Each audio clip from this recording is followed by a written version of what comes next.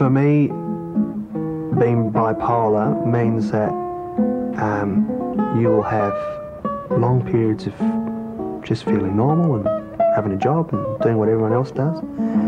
And there will be periods where your feelings of feeling low and down and depressed get so out of control that it gets to a point where you can't function, you can't work, you can't love, you can't get out of bed. And then there's this other extreme when you're totally high and you can't work and you can't love and you can't function and you're always out of bed.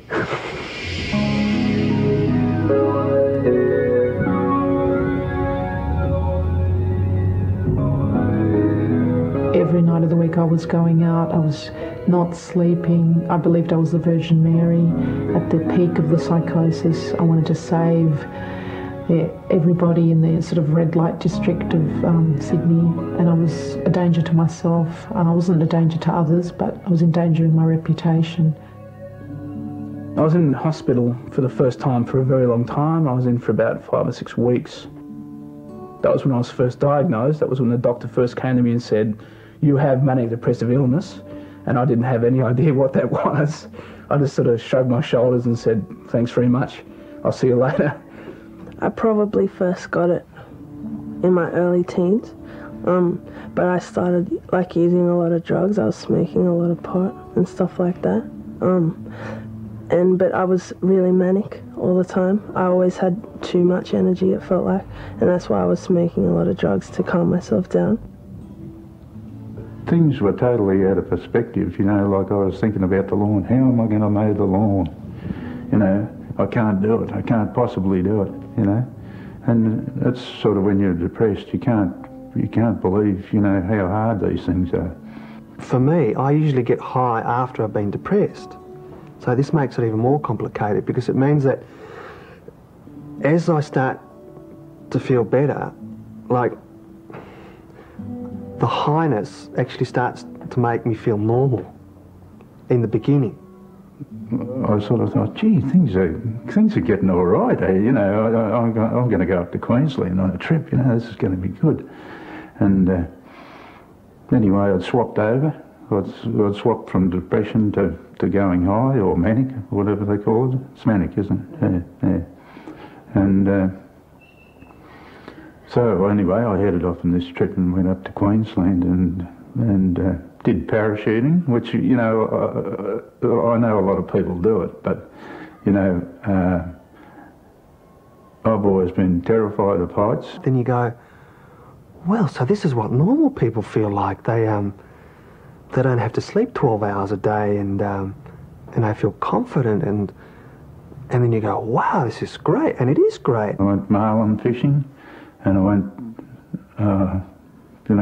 took a trip up to Cape York in a plane, and it was wonderful. I could do things, and make decisions. Buy a house, sell the house, I'm sick of that now. You slowly begin to lose insight. You slowly start to not know what's happening. You feel so on top of the world, like you're in charge and probably you're influencing Australia and you're going to make the place a better place, you're really good, And then, you might start to think, well, maybe I am the son of God. And there seem to be a number of types of bipolar disorder. There's bipolar 1 disorder, which is the type I have, and that's basically sort of extremes of mood, ranging from mania, which is often severe enough to need to go to hospital, and severe depression that, again, is severe enough to sort of need, 24-hour care, with risk of suicide. That's called bipolar 1 disorder. There's bipolar 2 disorder, where the person has fairly awful episodes of depression and episodes of hypomania, which aren't severe enough to get the person into hospital. So the person just appears to be pretty creative and energetic at times and pretty depressed at other times. I view bipolar disorder as a very treatable condition. Although the mood swings can be quite severe, these days we have very good treatments for the condition. So I'm optimistic for the vast majority of people that I treat with bipolar disorder. The treatment, probably the centrepiece of treatment is medications, because it's a very physical condition.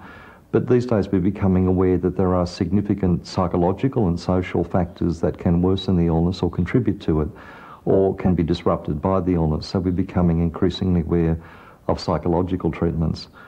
In some ways, for me, it was a relief to be diagnosed with bipolar disorder, because I could sort of say, well, okay, it's not my personality. I don't have a flawed personality.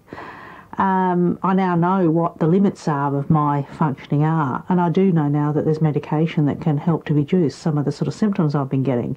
It made a lot of things make sense, you know what I mean? Because before, any time I'd stop using drugs, it felt like I needed the drugs because I wasn't normal when, you know, I wasn't using them. But it kind of made me understand that I just, you know, had a problem. And so I, you know, realised that there were other ways that I could kind of manage that problem, and that, you know, allowed me to take the drugs out of my life. You think to yourself, oh no, I couldn't have bipolar disease. You just sort of think that's somebody else, you know, it shouldn't be you, you know. That's the hardest thing, that's trying to accept that you've got the illness. Oh yeah, acceptance is definitely the hardest thing. For so long it just takes, you know, you just you're denying it, you're telling everyone else to get stuffed, and, you know, you're not going to take the medication, and you don't need the medication. You know, you'll find everyone else is stuffed, and you know, everyone else will get buggered. You know, that it's like you versus the world. You know, but when you're doing that, you've got like you're expending so much energy. You know, you're sort of like it's you versus the illness, and you versus the world. But then when you take the illness as part of you, it's almost like the illness can work for you.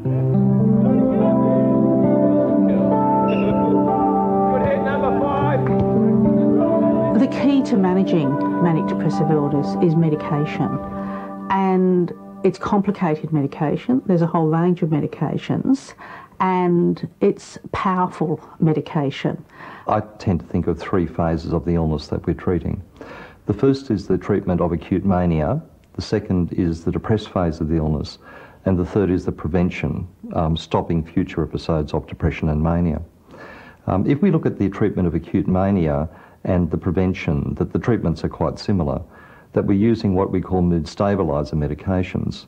Mood stabilisers are medications that treat the acute unwellness during mania and prevent newer episodes. People would be most familiar with lithium, which has been around for 50 years. When you get those highs and lows, it's not a good life, that's for sure. But now I've sort of evened out, and I don't get the mood swings. I feel a lot better. And I sort of look back to the times when I had those big mood swings, and I think, oh, geez, I don't want to do that again. There are also two other treatments that we call mood stabilisers, and the brand names for those are Epilim, which is otherwise known as sodium valproate, and Tegretol, which is carbamazepine. And these medications are effective for calming the acute manic disturbance as well as stopping future episodes. Lithium didn't work for me, and I think that's really important to let people know, because lithium's not always a wonder drug for everyone. It was only when I got on Epilim and Tegretol, although now I only take Epilim because I've gotten better, that my thinking was clear for the first time. The good thing about the prophylactic drugs is that they don't interfere with your functioning. They don't affect your personality, they don't affect your creativity, they simply regulate the mood. People who are creative artists who take lithium say they're more productive, they get more things done when they're on lithium. It doesn't affect the way you view the world. All it will do is regulate the amount of energy you've got and help you to order that energy so that you can actually produce something at the end of it. When people are manic, the behaviour can be quite disrupted. Now, the difficulty with the mood stabilisers is they're going to take about a week or two to work. So if you've got a family member who's acutely manic, You can't wait a week or two to start to calm the behaviour. We use the antipsychotic medications to calm someone down. When I've been into the psychiatric wards and, you know, I'd be there in a manic state, you know, and you have the lithium, and I think they give you Methadol as well, probably the same as I have now. And, you know, within a matter of a couple of days, you know, you're sort of more normal. Usually we withdraw the antipsychotic medications once the manic episode starts to settle. During the depressed phase of the illness, an antidepressant is usually going to be necessary as well as the mood stabiliser. Antidepressants are going to take normally 1 to 2 weeks to work, so you have to be patient and just give it time. Occasionally, if someone is very depressed, we might need to consider an older treatment such as ECT, but in these days this would be uncommonly used, although people shouldn't be scared if that's going to be necessary. I've had a manic attack when I've been on lithium. I was on it, and I still got it. But see, then it comes into, like we were saying before, if you're under stress. I was under stress then. I was sort of moving around and that, trying to find places to sort of stay, and it stressed me, and I reckon that's why I had the manic attack. You can religiously take your pills, but, you know, if there's some stress in your life, it's not going to sort of protect you entirely. It may mean that you won't have quite as severe an episode as you would have had without the pills, but it may not mean, you know, it may be that you're still going to have an episode of mood disorder anyway, despite taking the medication. The choice was to take your medication. You might not be well, like you might still be up and down, but it's better than taking no medication at all, because I had one episode where I was going out with a particular man who was very health conscious, and bless his heart, he was trying to do the best. He didn't like me taking medicine. So we went on a naturopath journey, but didn't actually see a naturopath, and went jogging in the morning instead of the antidepressant. We replaced everything with natural things, drank honey and milk at night instead of a sedative, but there was no mood stabiliser, and that's what I have a mood disorder. And very quickly I went into the worst psychotic episode I have ever had, where I was homeless. I left home. I didn't think there was anything wrong with being homeless.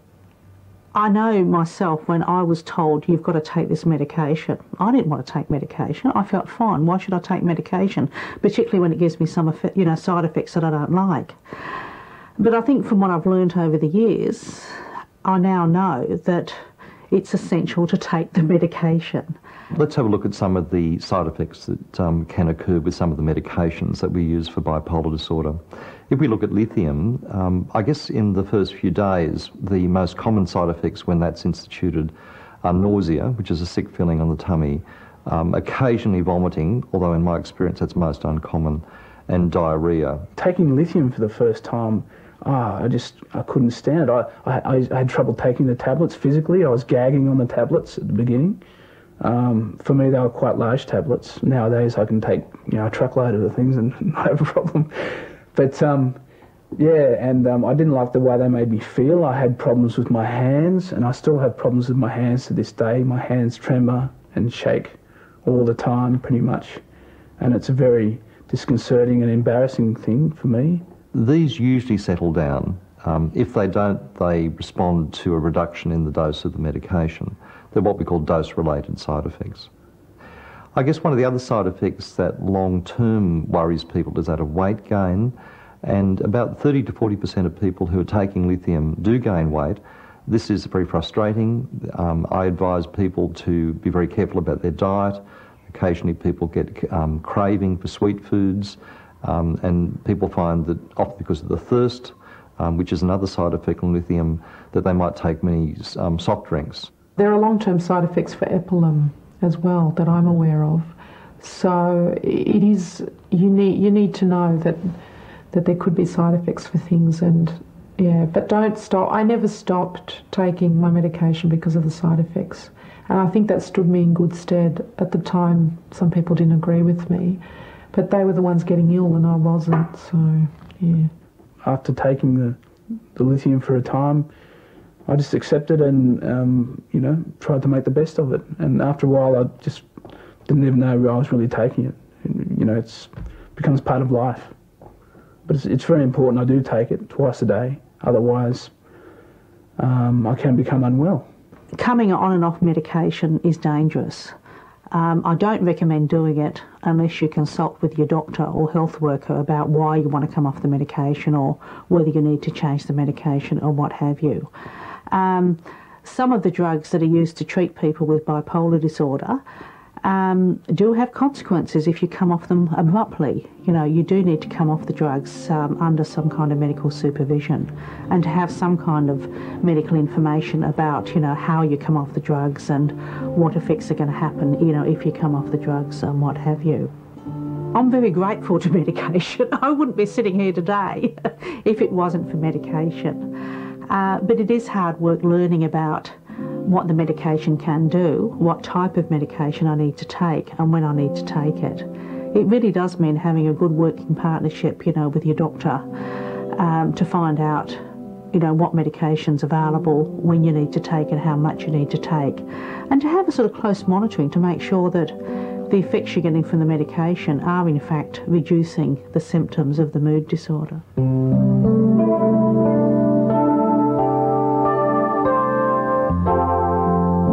In the last 3 or 4 years, I've been hospitalised about 6 times, mainly because of cannabis. I have a period of about two to 3 days only, maximum, before I'm totally off with the fairies. Seeing things sometimes, hearing voices even, full schizoid delusions.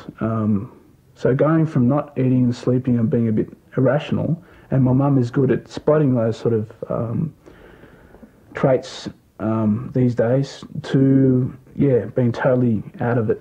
I think it's important to recognise that people can prevent relapses of mood disorder. You might not be able to prevent the first episode because you've got no idea it's going to happen. You may not be able to prevent the second episode because, hey, you're still learning. But one of the things that I find really interesting and amazing is that as people get older, they do learn to prevent the episodes. And I think there's a number of things that people can do. One is to look at your previous episodes and say, what was going on in my life around about those episodes? What kind of triggers are likely to sort of set me off? Is it illness in a close friend or family member? Is it travelling? Is it, you know, shift work? Is it breaking up a relationship? What is it? You know, what are the sorts of stresses that trigger me off? What happens when I, you know, get under stress? Do I stop sleeping? Do I stop eating? Do I, you know, take on more activities? But what actually happens? With me, yeah, usually it's if I miss a bit of medication or I'm not sleeping, this will lead to the symptoms of mania, and the early warning signs are not sleeping, not eating, being irritable, acting a little bit irrationally. And then with me, the problem is I have a very small space of time with which any intervention can be made. I'm talking 2 or maybe 3 days where they can come in with some antipsychotic medication or something like that, and before I'm put into hospital. You may not be able to recognise what's going on. I find that really difficult. I find it very difficult to sit here and say to you, look, I know a lot about what triggers off my episodes. I know what to do, but on the other hand, you know, given a sort of period of time after a stressful event, I'm actually not capable of carrying it out. I have to trust somebody else. And that's very difficult. It's very difficult for anybody to do, to say, well, there may come a time in the future where I'm not going to be able to have control over my life. Okay, so the next best thing is to decide on, you know, one person or a couple of people and tell them what's likely to happen and give them permission to help you out at that particular time. Write it out as a kind of contract, you know, if I'm not sleeping, I give you permission to contact my GP or my health worker, and I will agree, you know, to do whatever you tell me to do at that particular time. I trust you to do that. And that, I think, is pretty important. It's certainly saved me from ending up back in hospital quite a few times now. One of the interesting triggers was talking really, really fast. So it was very subtle, and if you could pick it up quite early, you would know. At the time, it was hard on my brother because I wouldn't believe him, and I'd say, "What are you talking about? I'm just confident." And also, I talk fast naturally, but he'd find the subtlety. And the other trigger was beginning to reduce my hours of sleep. So it would be very slight. It might start off with 5 hours instead of 7. Well, some of the early warning signs are like increased activity and irritability, and I'd say, you go about things faster, that sort of thing. Well, the trouble is with those signs, they're, you're already into the manic attack, you know what I mean? You're past the point of no return. They're not as easy to recognise, but the sleeping is, That's one, that's why I grabbed it, because it's an early one. It seems to be the not sleeping that, builds up the mania. So if you can recognise that, hey, look, when I'm under stress, my sleeping patterns start to get disrupted, then maybe one of the things that's important to do is to start to maybe write down a list, for a close friend to say, look, if I go for more than a couple of nights without sleeping, or if you've noticed, we've noticed over the last week that my sleeping patterns have got shorter and shorter and shorter, then it's really important that I get some kind of medication to help me to sleep. Maybe I get my lithium levels checked or what have you. But, maybe we've got to sort of do something to make sure I get some sleep. When I went up to my son's there and I didn't sleep, and I thought, well, I'm not going to sleep the next night. I thought, well, I'm not having this, so I'll take this Methadol, and I slept. Yeah.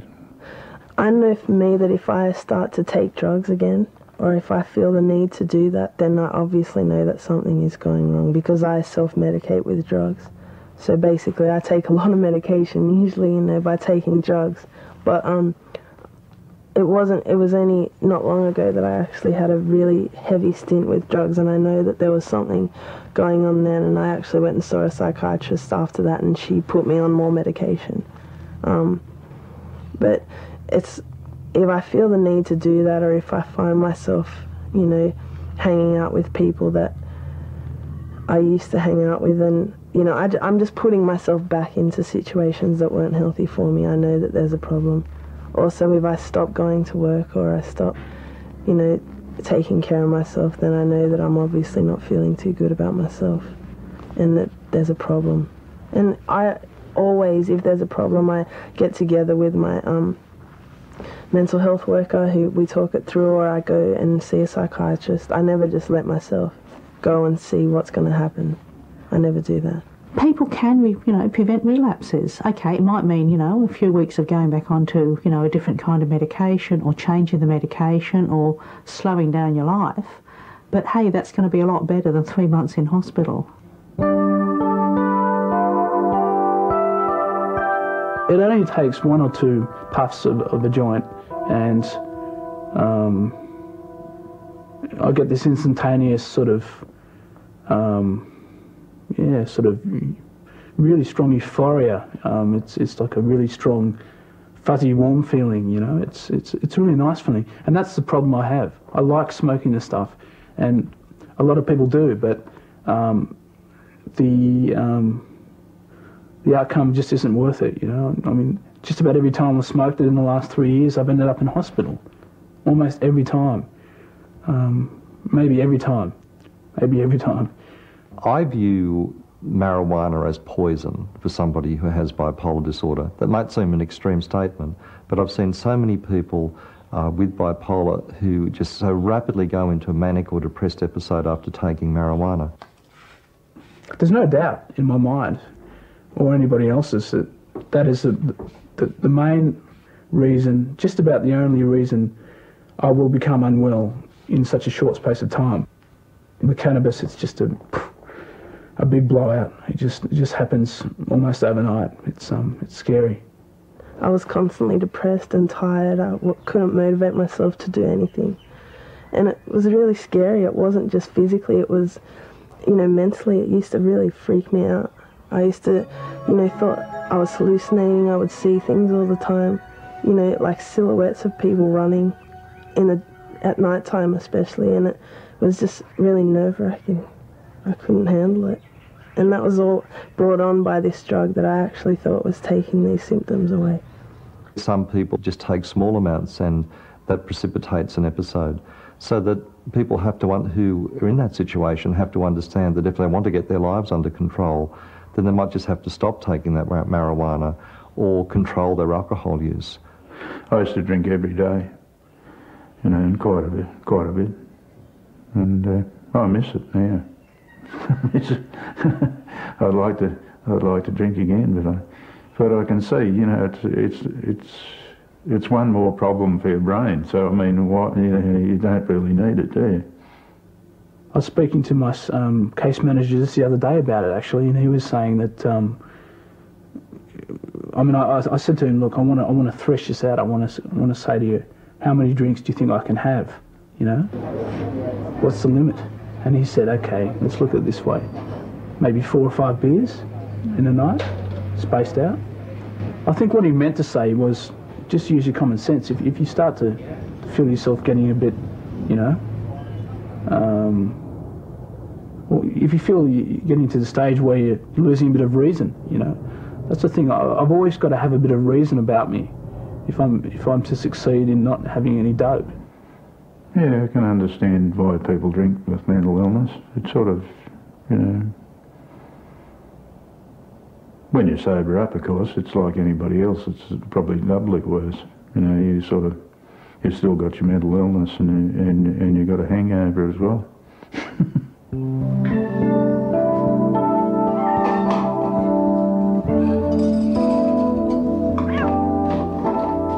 Being diagnosed with bipolar disorder creates some real dilemmas about how you're going to manage the rest of your life. Okay, so maybe you can decide it's never going to happen to you again and you can just go on the way you've been going.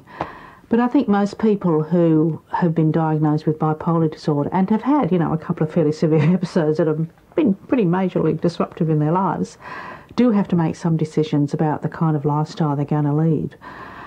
And that might mean deciding that you simply can't cope with shift work, or that you simply can't cope with a job that means you've got to leave home at 5 a.m. in the morning, or that you can't go to nightclubs every night and dance the night away, or that you can't stay up all night writing essays. It's just it's making sure I sleep well. And when I say sleep well, I mean, like, for me, it's about 10 hours a night. Like, it's not, you know, 7 hours or whatever. I have to get a really good sleep. I have to eat well. It's just about eating. It's not so much the food I eat, it's just about eating regularly. I have to eat morning, lunch, and night. Finding a job was a big one for me. It was really hard for me to find a job because I had nearly no experience. I had nothing. But when I finally found one, it was one of the best things that ever happened. You know, I finally had money to look after myself. Maintaining a sort of reasonably stable lifestyle is important for me. The people I live with are important too. I mean, I happen to live with a person who's a pretty regular kind of guy in terms of, you know, meals are on time, meals are regular. He has a sort of fairly regular routine, and that really helps me. I think if I'm living with people who themselves are chaotic, it just sort of accentuates the chaos in me. The main thing that I like to do in my life is just a balance of everything. A bit of exercise, the rhythmic sensation of running along on a pavement. It's just very hypnotic for me, and it just makes me, I can think about things in my head, and it's healthy for me. Being healthy for me is important. When I think about the happiest times in my life, it's always been the healthiest times in my life. I play a bit of organised sport on the weekends too. I know all the people there. I've been going for a number of years, and it's the familiarity of it all. It's very therapeutic for me to do things like rugby and you know, the running and things like that at fixed times during the week, because it just makes me feel safe. You know, I mean, I've had so many times in my life where I've felt alone or scared or not safe. Also, I just like spending just relaxed times with my friends and taking my dog for a walk. Just little things like that I enjoy doing, and reading, things like that. If I can do a little bit of each of those things every week, I'm a happy camper. I swim. Yeah, it's great. No, helps me lose weight from the weight gain from the pills I've got to take. Keeps me fit.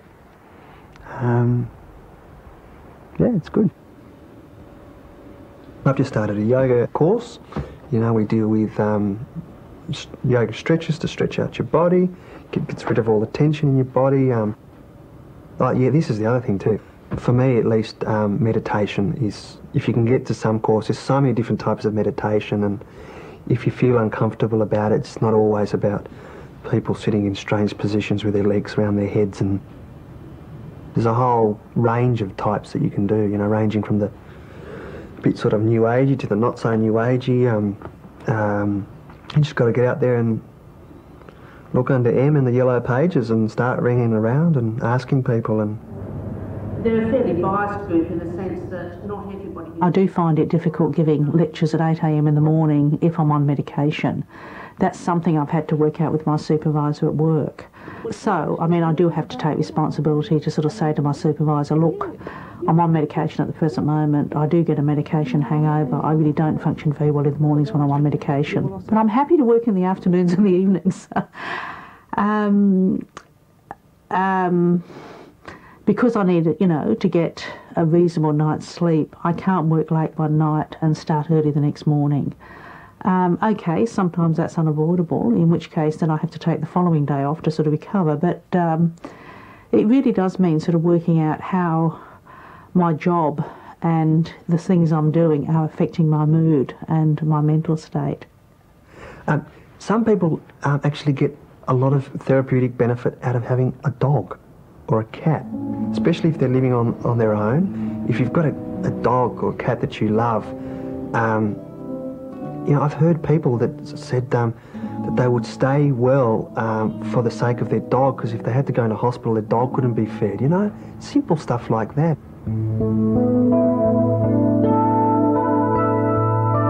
In addition to the medications, it's important to be aware that many people will benefit from psychological treatment or counselling. The illness has a huge impact upon sufferers' self-esteem and confidence.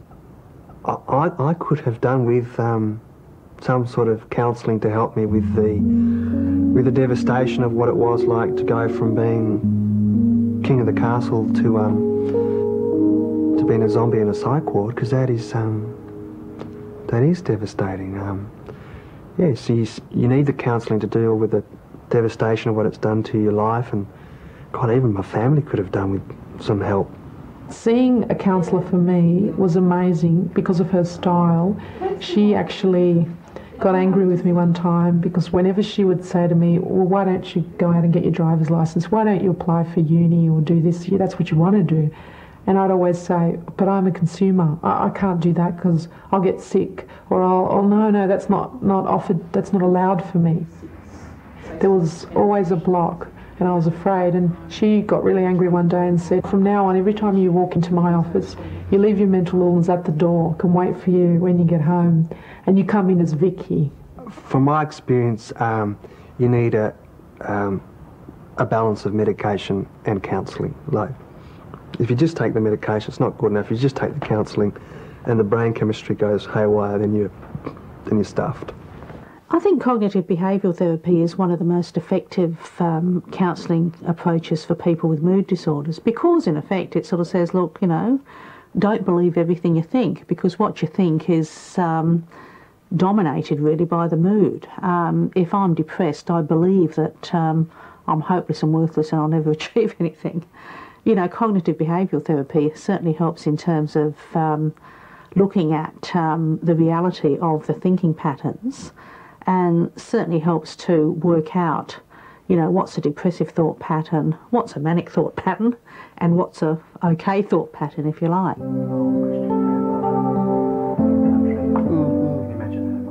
One of the things I found after I was diagnosed was that I'd never met anybody else with manic depressive illness. I mean, I probably had, but they hadn't been open about it, so they weren't talking about it. But I hadn't actually ever sat down and talked with somebody else who'd been through similar kind of episodes to me.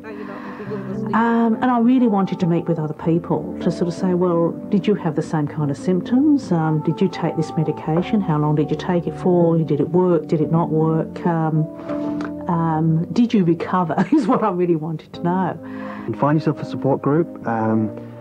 People don't go there to, whinge and gas bag. Just say, look, we just exchange stories about, oh, have you tried this medication? Oh, that's great, Oh, I found a great doctor. Oh, where does he practice? The food at this hospital is really bad. Don't go there. It was probably one of the sort of peak experiences of my life, actually. I think the things that were important for me was sort of recognising that the symptoms I'd experienced, like being the Virgin Mary, being very grandiose, spending all my money, being suicidal, blah, blah, blah, everybody else had gone through. I was initially very scared of going there, and I hardly spoke in the beginning because I had just been diagnosed. I was always getting unwell. But I could not believe in that support group there were people who there was a woman who had a PhD and she was a professor and she was going to work every single day. And when I talked to her and I heard her story, I realised that our stories are similar. She thought she was the Virgin Mary, so did I. And they'd all gone through it, so you've been the Virgin Mary, well, so have I, so what, And it sort of normalised it, if you like. Sounds funny to say, but it did normalise it. It was like, well, okay, so it's something that happens, People think they're the Virgin Mary or Jesus Christ when they're manic. Okay, it's a common sort of thing. So it helped me to sort of recognise what the symptoms were. And I guess it wasn't so horribly me and unique. One of the awful things about mental illness is feeling that there's something peculiarly horrible about you. That you're the only one in the world who's ever gone through this terribly frightening, terribly sort of terrifying sort of experience. It's somehow comforting to know that other people have gone through it too, and they've survived, and they've come out the other end.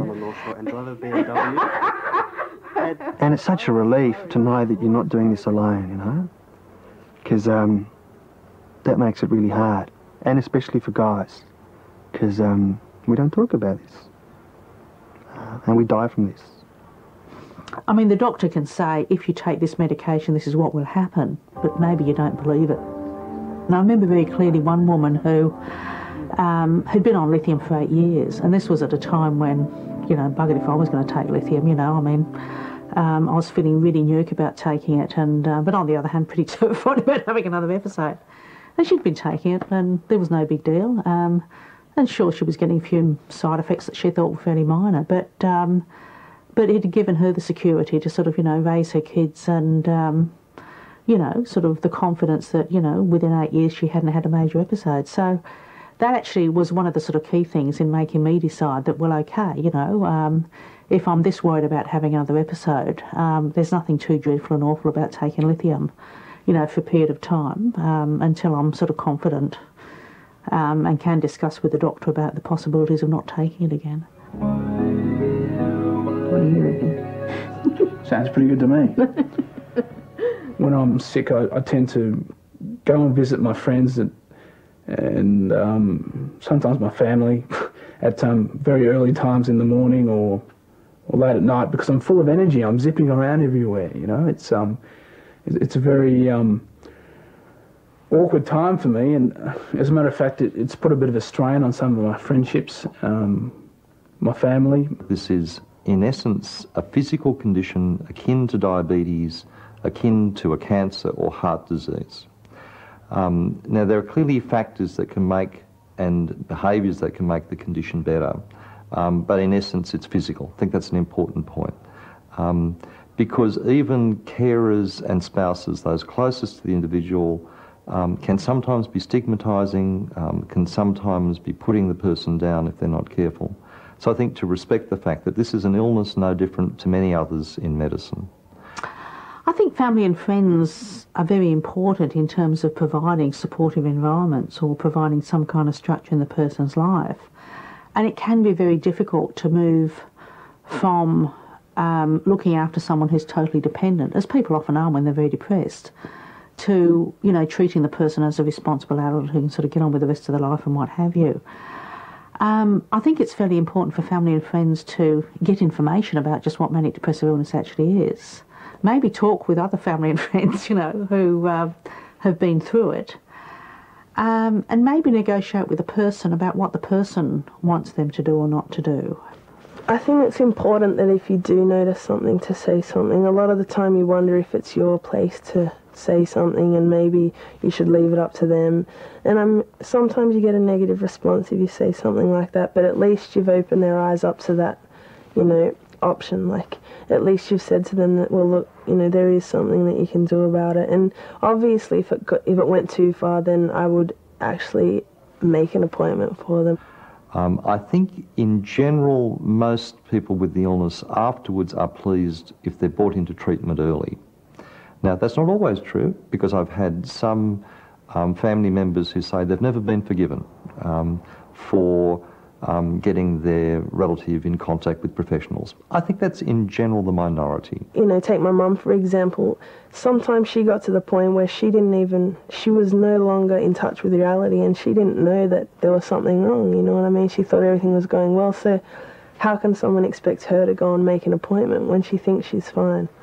So, that was, my time to step in then. Maybe the best thing is, if the health worker, the person, and, a support person can get together and to say, well, okay, what's happening at the present moment, what are the kind of supports that are going to be needed in the future, if there's a relapse, who's going to do what, is it possible for the person to be looked after at home, should the person go to hospital, what are the sorts of likely scenarios. And I think, I don't want to damage my relationships, for example, by being so sort of ill that it's going to sort of damage my relationships. It's probably going to be better for me to go to hospital and be looked after professionally than to put too much strain on my existing relationships. There was a time there I was unwell. Well, I was in hospital 3 times in the space of about 6 months or something, It was just crazy. And that was mainly cannabis related. My family, I think, was starting to crack a bit. The generous cup was starting to runneth over. It was just getting to the point where they didn't have any more reserves to call upon. And they were just starting to lose it a bit. But they still managed to visit me in hospital, and that's important. When you're in hospital, if no one comes to see you, you get pretty dark on yourself. And my mum and my dad, especially, every day, same time. It was really nice, It's just, you look forward to those little visits. I don't know, actually. Brownie points for something? I think the important thing to remember is that you can have a life, you can have a successful life with bipolar disorder.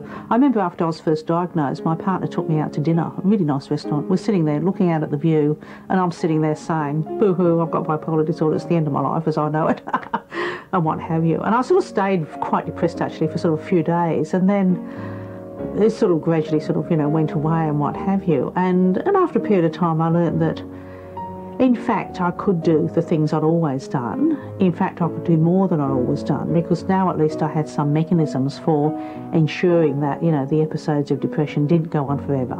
I could in fact prevent some of these episodes from occurring, and I actually had some control over my life. You are more than your illness. You are not manic depressive.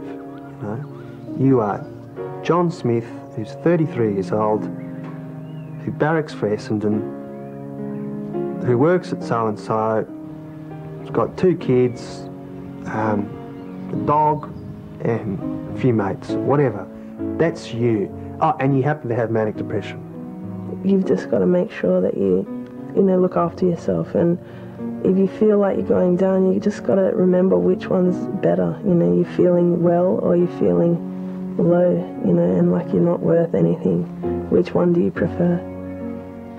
I always choose feeling good about myself, so I constantly want to take care of myself, Bipolar disorder is a very treatable condition. For the vast majority, the commencement and the continuation of adequate and appropriate treatment just makes such an enormous difference. And I've seen that with many patients that I've treated, that I view this optimistically, this condition, that although it's difficult and disorganising and terrible condition, that when the treatment's right, it just makes such an enormous difference. So I view this very optimistically. I think you've always got to be conscious of this illness. It never really goes away completely, but you can control it to the point where it doesn't control you. You control it, and life just is there for you to take and experience. Yeah. It's a wonderful life. Yeah.